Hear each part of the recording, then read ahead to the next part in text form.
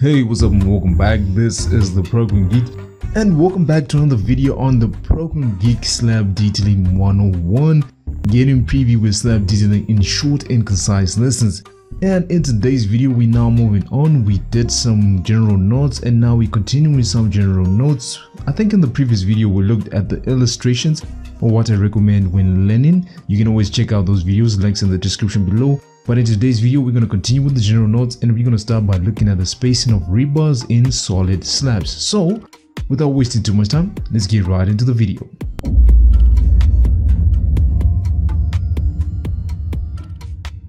Okay, so first things first, if this is your first time coming to the channel, please leave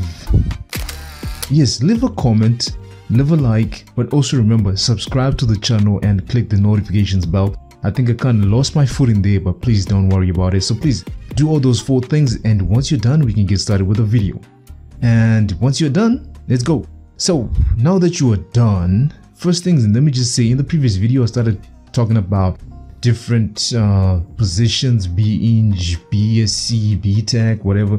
Let me just say something, man. It doesn't matter what you have, or if you it doesn't even matter if you went to school for engineering. As long as you have an interest in structural engineering, even if you're an architect or whatever you are, and you're watching my videos, man, what more can I ask for? This is the best thing. So the only thing you need in life that you need to understand is, what do you want to do and what do you want to do in life, you know? So if you're interested in structural engineering, doesn't matter whatever you went to school for, just get the knowledge as much as you can, you know, and improve yourself. It's all about that. Look at me, man. I'm doing food. I'm in the food industry. But I went to school for this, and who would have known, man? I don't even have a degree in agriculture, whatever it is, or social governance, whatever it is, things that come into place. But in the industry that I am right now, it is what it is. So just do what you can do to improve yourself, and it is what it is going to be. So please forgive me if this is your first time and you saw me rambling without even getting to the general notes. I'm sorry, but I'm going to leave in the description if you just want to skip the entry. Go to the 2-minute mark and we still started. So let me stop rambling and let's actually get started with, or continue with, our general notes. Okay, so to continue with the general notes, I think the first thing that we now need to look at, after we looked at how to illustrate or present your work when you're detailing, is the spacing of rebars. So remember, we're just doing solid slabs. We're not doing waffle slabs. We're not doing, what do you call this? Rib slabs. What we're going to be doing is solid slabs, which could be either conventional or flat. So this is what we're going to be looking at. Most of what we're going to be doing is going to be on solid slabs.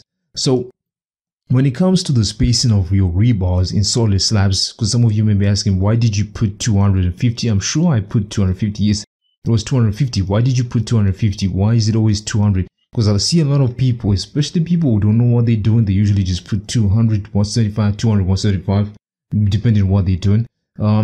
There's a reason for that, but you know, there's a reason for your spacing. Your spacing is dictated by your design, but then there's some things that we say there's the minimum spacing and the maximum spacing.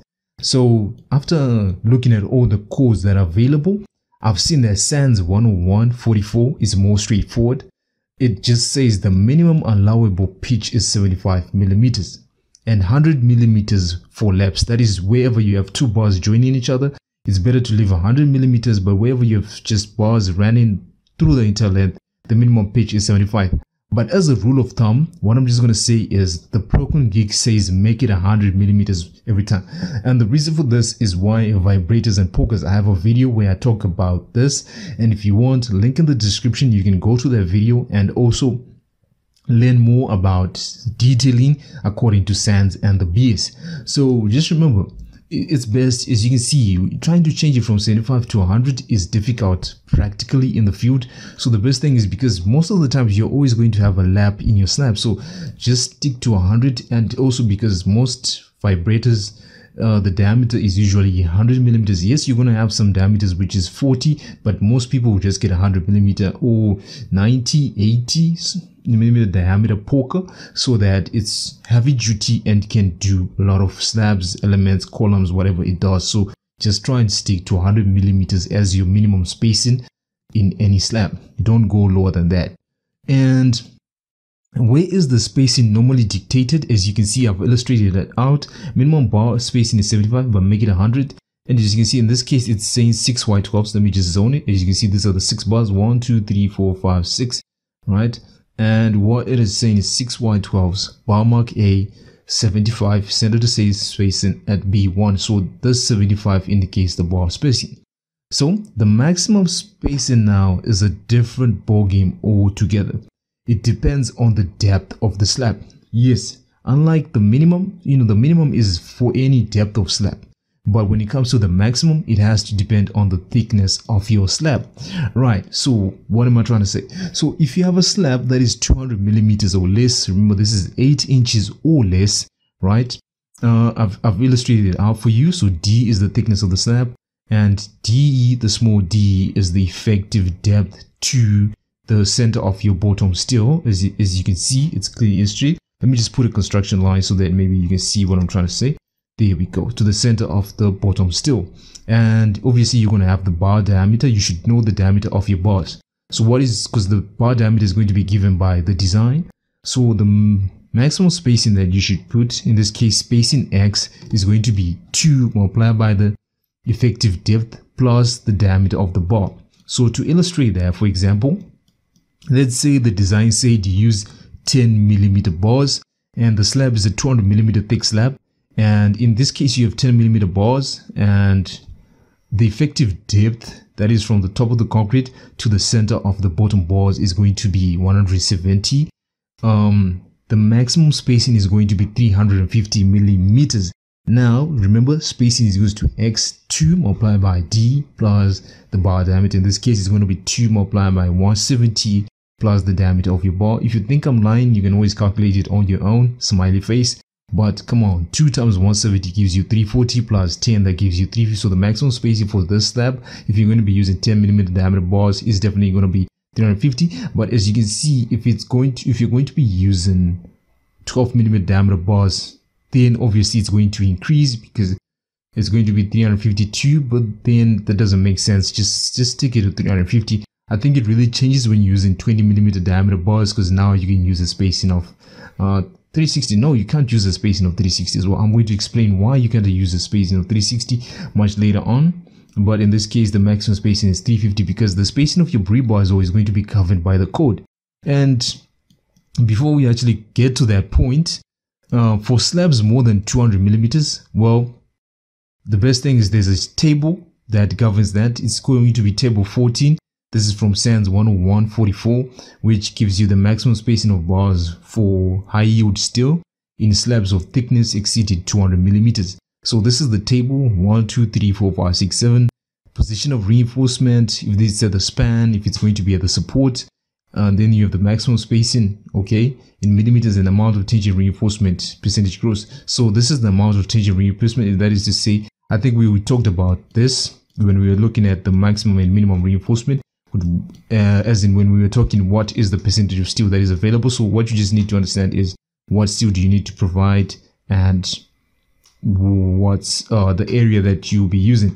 So in this case, if you want to provide up to 0.5, 0.6, 0.7, 0.8, 0.9, 1.0, so it just tells you that the span, if the percentage is going to be 0.5, then the span maximum spacing is 350. And as you can see, as the percentage of steel you are going to provide increases, the spacing reduces. In this case, it goes to 175.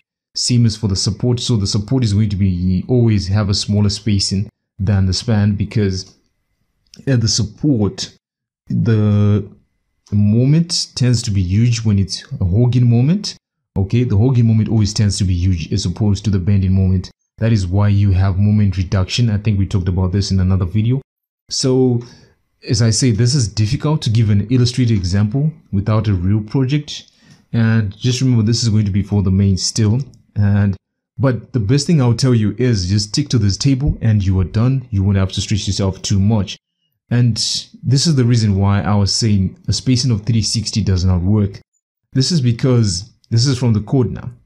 It's important to note the spacing increments. The code says for up to 200, your spacing needs to go in this pattern, or has to follow this step or this fashion. It says start off with 75, go to 100, that is an increment of 25, then go to 125, 150, 175, and 200. I also have a video where I talked about this. It's the same video, link in the description below. And so as you can see, before the minimum spacing was said to be 75.